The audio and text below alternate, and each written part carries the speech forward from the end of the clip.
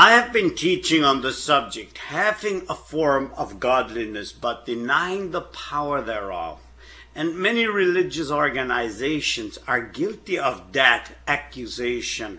They hijack Christianity, telling people that they are the ones that God has chosen to be the light of the world. They become entrenched in their own self-righteousness and in their own teachings. They reject the teachings of the Bible. They reject the teachings of the way of how to get saved. Thus they become deceived. They become victims of the scripture that says, "In the last days there shall be perilous times, for men shall heap to themselves teachers, having itching ears."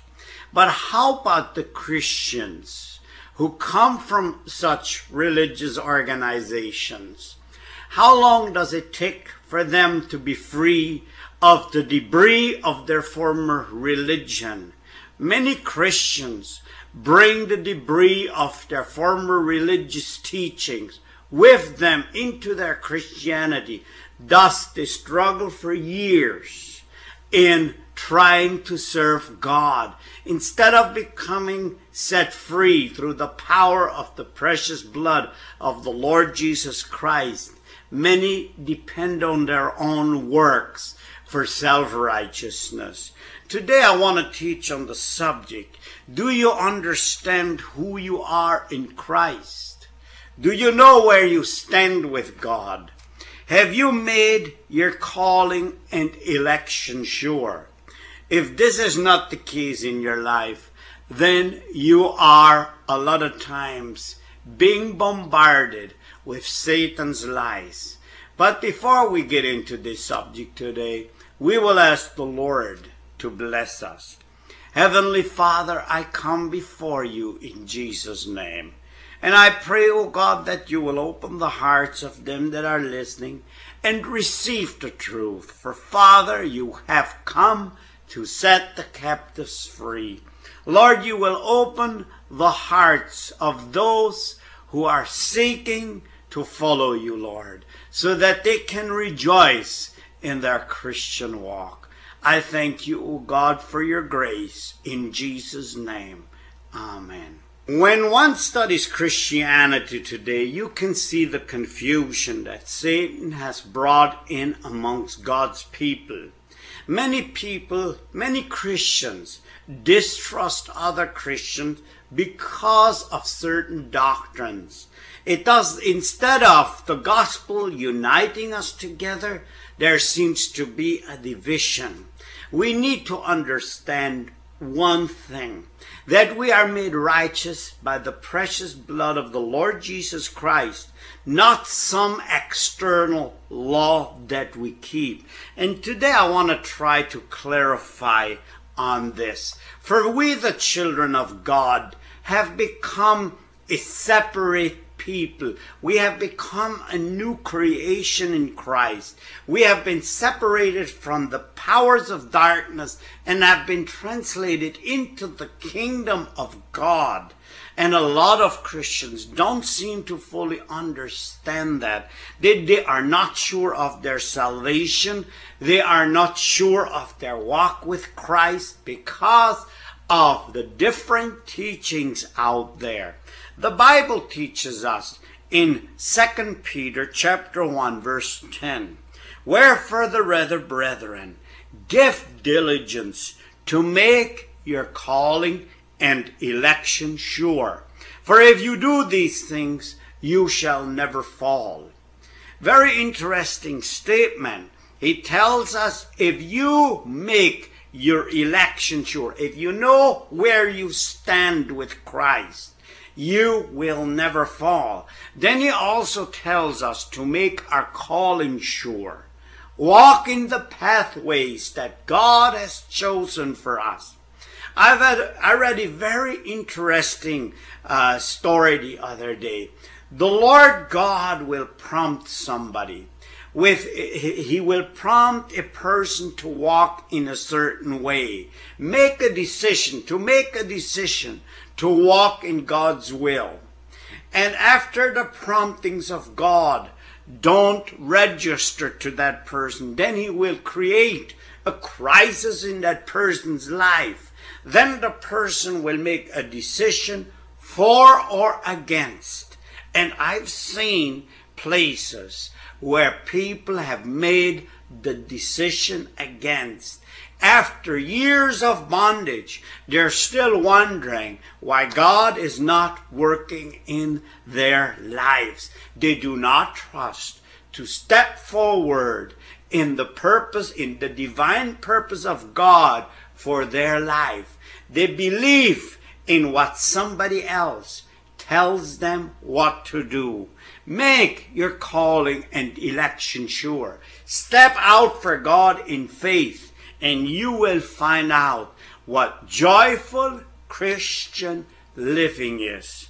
The Bible teaches us in 2 Peter chapter 1, verse 4, that we have been made partakers of a divine nature. What does that mean? We have become one with the Lord Jesus Christ. His nature has been imparted into us. We can then start seeking the Lord Jesus for direction. He will call us in a pathway that he has chosen for every individual to follow. You don't need to listen to somebody else. You have that divine nature. You are now connected to the Lord Jesus Christ himself. Once that divine nature has been implanted into your heart, you have become a new creation in Christ. All things have passed away. All things have become new. Forget about the past. The past sins, whatever you have done, have been placed under the blood of the Lord Jesus Christ. You have been cleansed with the only antidote that is available for sin. And that antidote is the blood of Jesus. After you have received that divine nature, which is the nature of God, you then are a purchased possession. You are Christ. You have been interplanted into the body of the Lord Jesus Christ. You have become one with God. Very interesting. If you study John chapter 17, read that chapter, how the Lord Jesus Christ says, "They in us as we are in one." We have become intertwined with God. The very nature of God now flows through our minds. The Bible teaches us that we have received the mind of Christ. Thus, we will reign throughout eternity with God, fully assured that we are one with God, never more to depart from God, never more to depart from that eternal security that is ours. A lot of people try to say that we still have a choice of leaving God. Why would you leave yourself if you have become one with God? You cannot. You have become one with him. How will you leave him? This may sound foreign to some ears, but study the scripture carefully and you will understand that you have become the bride of Christ. And God used that terminology. Why? Because when here on earth somebody gets married to somebody, the two become one. They are not two anymore. They are one. In 1 Peter chapter 1, verse 22, it tells us, "Seeing you have purified your souls in obeying the truth through the Spirit." How does one purify his soul? How does one's soul become pure and holy in the sight of God? Verse 23 tells us very clearly, by being born again, not of corruptible seed, but of incorruptible, by the word of God, which liveth and abideth forever.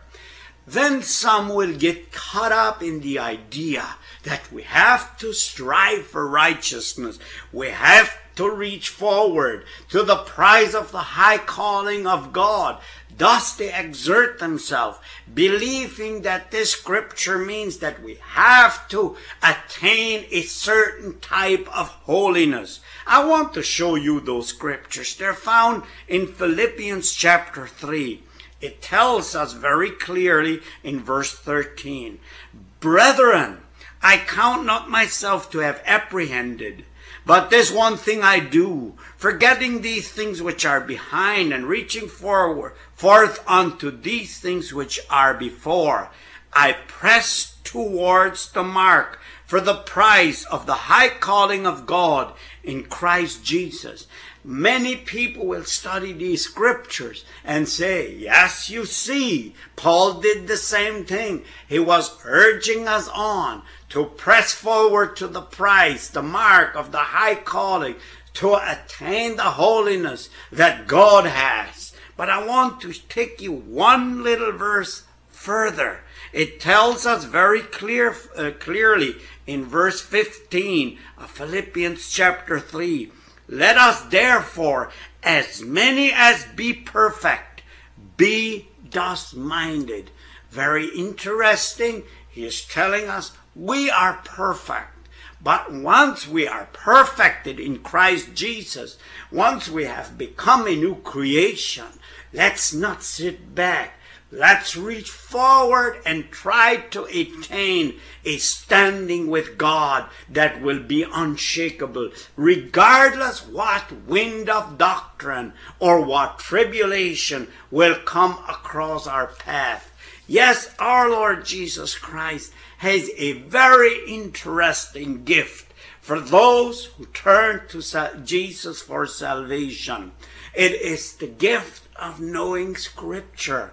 The Bible teaches us in many places that if we study, we shall know the truth, and the truth will set us free. Free from what? A lot of times, free from ourselves, free from every wind of doctrine that comes, free from being afraid of losing our salvation, free to follow Christ the way He leads us and not the way somebody else tells us to walk. Yes, freedom in Jesus is the ultimate prize that the Scripture promises us to them that study the Word. I want to assure you, Christ wants the best from us. He will not lead us into a place that we will be ashamed of. Yes, we have to step forward. For you cannot steer a vehicle that is not moving. If we do not take a step for Christ, He cannot steer us. Even if we walk a bit in the wrong direction, our Lord Jesus Christ will steer us back on the right path. If we are honest with ourselves and God, He will steer us in the direction where He wants to go. The Bible is very clear on that subject. If we ask God for a fish, will He give us a scorpion? You can touch all types of subjects in the Bible where it comes to the baptism of the Holy Spirit, speaking in tongues, the gifts of healings, assurance of salvation, regardless what it is, business in this world, going out on a business venture. If you seek the face of God, the Lord will lead you. But most of all, I want to admonish you today, those of you who are listening, reach out to your neighbor, to those who are around you, who don't know of this amazing grace which Jesus presents to all the world, the mercy and the grace that He gives to humanity to redeem them from hell. For a person is lost in trespasses and sin. The inherited sin nature that we have received from Adam is there. All humanity is destined for the lake of fire, and Jesus is reaching out to them, calling them out of the forces of darkness, of the world of darkness. He wants to bring them into the light of his dear Son. And this is our duty to perform. For the Lord God has made us ambassadors of Christ. He has given us the principal message of reconciliation. He wants us to reach out to God. And he tells us there's going to be a judgment seat of Christ. And we are still going to be judged according to the things that we have done in the flesh. Were we faithful servants? Did we reach out to the lost? Or were we self-centered? Or did we neglect to free ourselves from the clutches of sin by neglecting to read and studying and having a relationship with our Jesus? We will stand before the judgment seat of Christ, and we then will receive whatever God has for us.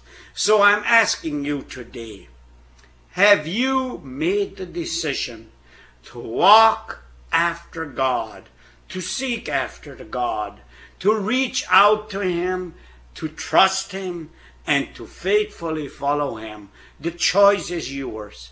The Lord will open your heart to that revelation and make you a blessing. Amen.